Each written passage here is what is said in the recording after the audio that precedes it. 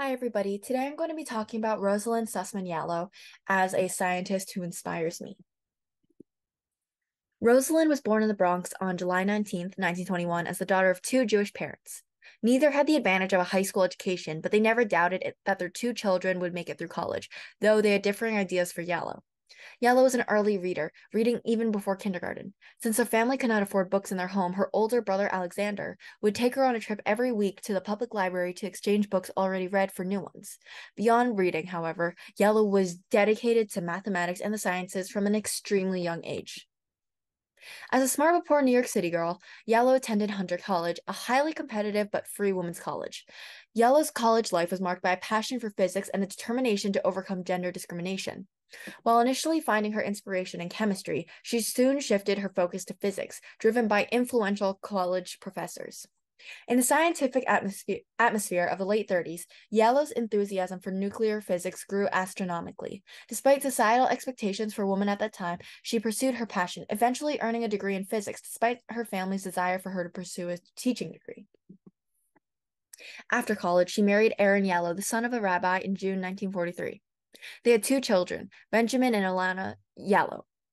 In terms of science, Yallow wanted to pursue a graduate degree. However, graduate programs were not eager to give assistantships to women, and she could not pay for a degree. Therefore, she took a job as a secretary for a biochemist at Columbia University in exchange for classes. Luckily, Yallow got her break not long after, when the U.S. joined the war and male scientists signed up to fight. In 1941, Yallow accepted an assistantship at the University of Illinois in the College of Engineering. As she recounted to biographer Eugene Strauss, I was the first woman to have a graduate assistantship in physics there since 1917. Additionally, she was the only female faculty member among 400. There were no women's bathrooms in the facilities, and she had spent many nights sleeping on the floor of the lab to prove her belonging to her coworkers.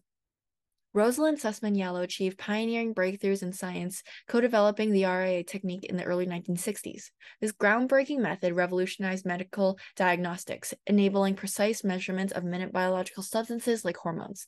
Yallow's RIA not only advanced endocrinology, but also facilitated diagnostic tests for various diseases, including diabetes and thyroid disorders.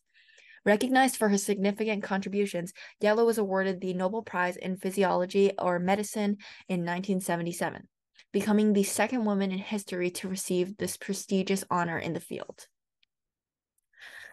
As you can tell from looking at the slide, she had so many awards because her contributions were so great. However, I will save you the trouble of me reading through them, but just know that she earned many awards. Rosalyn Yallow is an inspirational figure for her groundbreaking contributions to medical science, notably the development of the RA technique. Overcoming gender biases in a male-dominated field, she made significant advancements in medical diagnostics. Yellow's resilience and success, highlighted by receiving the Nobel Prize in Physiology or Medicine in 1977, serve as a beacon for aspiring scientists, particularly women, showcasing the impact of determination and excellence. Her legacy includes not only scientific achievements, but also commitment to education and mentorship, leaving an enduring mark on the scientific community and inspiring future generations to be like her and to always chase their passions.